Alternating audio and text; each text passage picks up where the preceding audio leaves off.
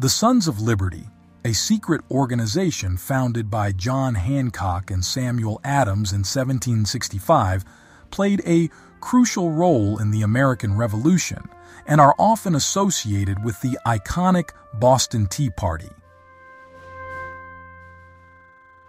The Sons of Liberty had one mission in mind: to fight for more freedom for colonial Americans, and they were willing to go to extreme lengths to achieve it. They believed that the British government was mistreating the colonists, and their tactics, which included threats and violence, were aimed at provoking a confrontation between the Americans and the British. Before the American Revolution, the Sons of Liberty, led by Samuel Adams and John Hancock, were infuriated by British mistreatment of American colonists and sought to bring about change, starting in Philadelphia and eventually expanding to all 13 colonies, with primarily landholding men being the most active participants. The formation of the Sons of Liberty was primarily triggered by the Stamp Act, which not only infuriated numerous colonists but also led to a significant increase in the organization's membership, with people joining continuously. By November 1765, members were spread as far as New York City, and by March 1766, additional colonies such as New Jersey, New Hampshire, Rhode Island, Virginia, and Maryland had also joined the cause. The Sons of Liberty were no strangers to violence, even in a time when it was the norm. They didn't hesitate to resort to extreme measures like tar and feathering, burning buildings, and instilling fear in British officials. Some well-known American revolutionists who were part of the Sons of Liberty include Samuel Adams, Benedict Arnold, John Hancock, Patrick Henry, and Paul Revere, while there were also lesser-known members who signed the Declaration of Independence like William Paca, William Ellery, Samuel Chase, and William Williams. The Sons of Liberty recognized the importance of a symbol and created their own flag, called the Rebellious Stripes flag, with 4 white vertical stripes and 5 red vertical lines, which caught people's attention and connected events to the organization. Before the Sons of Liberty, there was a group called the Loyal Nine, consisting of artisans, shopkeepers, and notable figures such as distillers, printers, ship captains, painters, and jewelers, some of whom later joined the Sons of Liberty. The name Sons of Liberty originated from the Stamp Act, and it was during this time that the Loyal Nine, including Colonel Isaac Barr, joined the secret revolutionary organization. Every year, the Sons of Liberty commemorated the Stamp Act riot with a grand celebration called the Liberty Dinner and lively parades held under a tent by the Liberty Tree Tavern. The British government's attempts to tax the colonies were met with resistance from the Sons of Liberty, who made it clear that the colonists would not stand for such unfair treatment, ultimately bringing them closer to war. In their most famous act of defiance, the Sons of Liberty made history by destroying over 90,000 pounds of tea during the Boston Tea Party, an event that ultimately triggered the American Revolutionary War and placed the blame on their leader, Samuel Adams. Colonists began using trees as meeting spots for protests after the Sons of Liberty set the trend, and these trees became known as Liberty trees, with Boston having one of the most important ones due to its association with revolutionary protests. Samuel Adams, cousin to John Adams, was not only famous for his involvement in the Boston Tea Party, but also for being a leading advocate for American independence, willing to resort to mob violence to achieve it.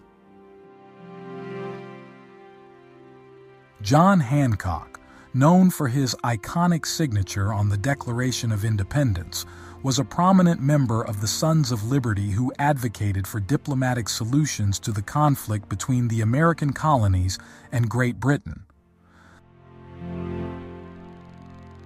Starting his political career as a member of the Sons of Liberty, Benedict Arnold initially betrayed the British by engaging in under-the-table trading to avoid taxes, before eventually becoming a general in the Revolutionary War and ultimately switching sides to join the British. Patrick Henry, the renowned founding father and Virginia governor, played a significant role in the Sons of Liberty, advocating for American independence and rallying support for the organization throughout the colonies. His efforts extended beyond protesting and recruiting members, as he later became the first governor of Virginia. Marinus Willett, known for his street-brawling antics, embraced his passion for American independence and eagerly joined the Sons of Liberty in New York, eventually rising to become the leader of the chapter. Under his guidance, they orchestrated protests and even managed to seize British storehouses. But when the Revolutionary War broke out, Willett shifted his focus and joined the New York Regiment. So, this guy Benjamin Edas, the publisher of the Boston Gazette, not only joined the Sons of Liberty but also put his money where his mouth was, supporting revolutionary events like the Boston Tea Party. And even when the authorities tried to shut him down, he escaped and kept spreading the message of independence through his newspaper in Watertown, Massachusetts. Joseph Warren, a key figure in the Sons of Liberty, enthusiastically joined the organization upon learning about it, sharing radical ideas with fellow members and later becoming a Revolutionary War general and president of the Massachusetts Revolutionary Congress, in addition to his famous depiction in John Trumbull's painting. The death of General Warren. Warren also played a crucial role in alerting Samuel Adams, John Hancock, and the militias about their imminent arrests and the arrival of British troops. John Lamb, known as the son of a burglar, defied expectations and joined the Sons of Liberty, becoming one of their prominent members, using his writing skills to spread the revolutionary message and recruit new members. James Otis Jr., a Harvard graduate, joined the Sons of Liberty and became a prominent member, using his powerful words to rally people against British tyranny, particularly after the enforcement of the writs of assistance. Isaac Sears, a regular colonist turned leader of the Sons of Liberty, earned the nickname King Sears for organizing the New York mob and advocating for violence as a means of resistance against the British government, particularly after the implementation of the Intolerable Acts. One notable figure who joined the Sons of Liberty was Benjamin Rush, a multi-talented individual who served as a physician, educator, and politician, and played a crucial role in the American Enlightenment and the American Revolution. Rush's dedication to opposing British rule was evident in his passionate speeches and his involvement in political committees such as the Medical Committee of the Continental Congress. Oliver Wolcott may not have played a major role in the Sons of Liberty, but he did make his mark by signing the Declaration of Independence and even casting over 40,000 bullets on his own property to support the cause. He later became the governor of Connecticut.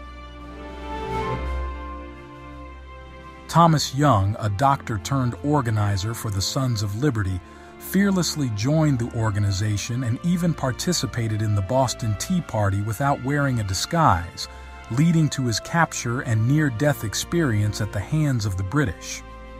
Despite facing death threats, Young fled to Philadelphia, where he continued to advocate for American independence. John Adams bestowed the nickname Samuel Adams of Pennsylvania upon Charles Thompson, as they both exhibited similar traits during the Revolution. But unlike Samuel Adams, Thompson delved into foreign affairs due to his role as Secretary to the Continental Congress for 15 years.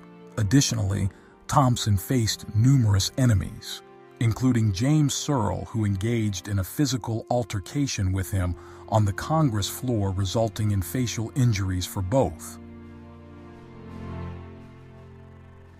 Alexander McDougall, a New England merchant and seaman, initially had no issues with the British government until the Stamp Act affected his work, leading him to join the Sons of Liberty and become a New York leader, eventually becoming a major general in the war.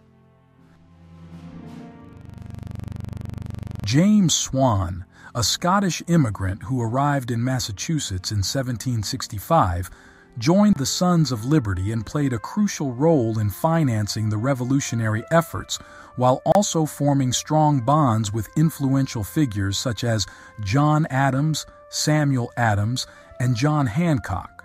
As a writer, Swan used his platform to rally support for both the American Revolution and the Sons of Liberty, encouraging others to join their cause. Haim Salomon, a Polish immigrant who arrived in New York just before the American Revolution, wholeheartedly embraced the cause and used his skills as a businessman and financial broker to support the Sons of Liberty and revolutionary activities, even after enduring 18 months of torture as a captive on a British vessel. Benjamin Kent, a often overlooked Sons of Liberty member, gained popularity among notable members and founding fathers, and played a role in encouraging Adams to create the Declaration of Independence. Isaiah Thomas, a newspaper publisher and member of the Sons of Liberty, was the first person to publicly read the Declaration of Independence and gave the first account of the battles of Lexington and Concord. Despite angering the Massachusetts governor, he faced no consequences from the indictment ordered against him. John Brown, a member of the Sons of Liberty, is best known for instigating the Gaspé Affair, which played a significant role in the American Revolution. He was also involved in the slave trade, was a merchant and statesman from Rhode Island, and contributed financially to the Revolution. Today, his Providence home is a museum and National Historic Landmark.